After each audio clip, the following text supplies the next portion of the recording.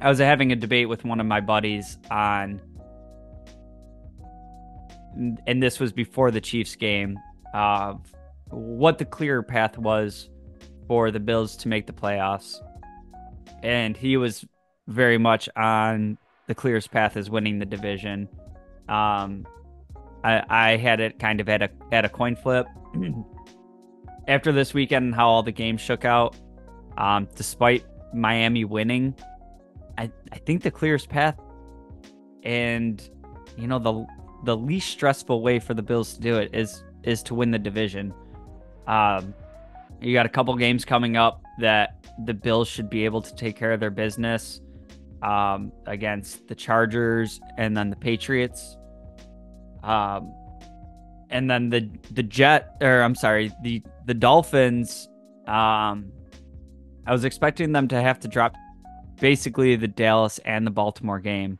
Um, they had that surprising loss to the Titans, and it's definitely not one I was counting on.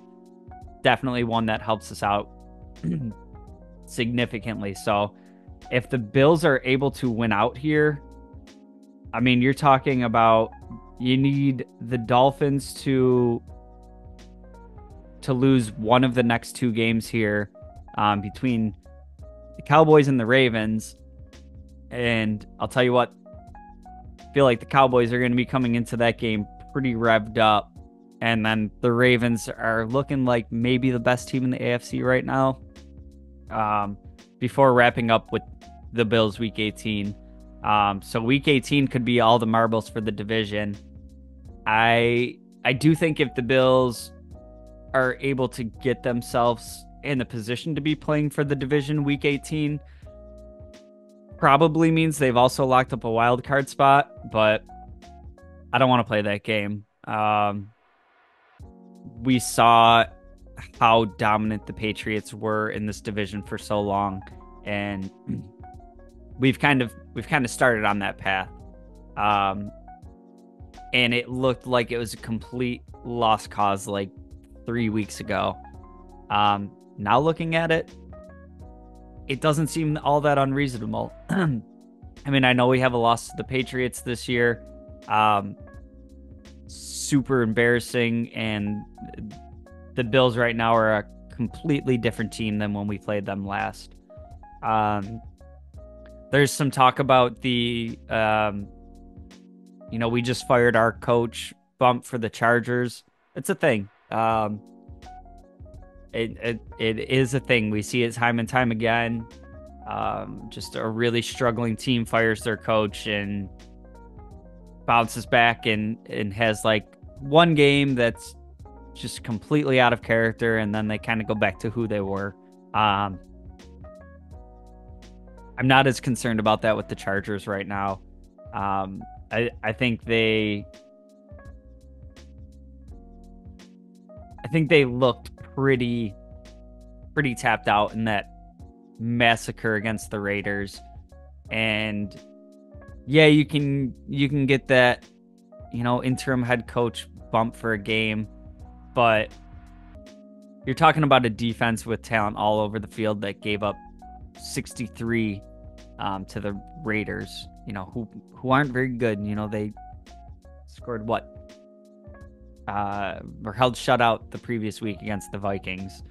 And then on offense, their star receiver in Keenan Allen was hurt. I don't know if he'll be back this week. I don't know if they kind of shut him down because they're not playing for anything at this point. But their franchise quarterback Justin Herbert isn't going to be playing. So I think there are a lot of examples of getting that one game bump for an interim head coach. I think a lot of times the context is very different of, a team was underperforming, but all their pieces are there, and you fired a coach and boom, they unlock something with the starting quarterback that was already there, and they're able to rise up for a game. I think it's a whole different situation when the team is, I don't think they're technically eliminated yet, but Chargers aren't going to the playoffs, and you're playing your backup quarterback. You just got absolutely annihilated. So, I mean, realistically, the Bills should rattle off the next two and be sitting at 10-6 headed into that Miami game. And as it stands right now, like I said, Miami's got Dallas and Baltimore coming up. I wouldn't be surprised to see them lose both of those games. So certainly not the upcoming end of the season that I was expecting going into this year. Had the Bills at something like, 13 wins, 12, 13 wins, maybe edging Miami out for the division by like one game. I did think Miami was going to be some competition this year. Then we got about halfway through the season, and I still think we'll make the playoffs, but it's going to be as a wild card spot. We're not going to catch Miami, blah blah blah. Down to 3 games left, and that division's still on the table. The Bills just gotta go out there and handle their business.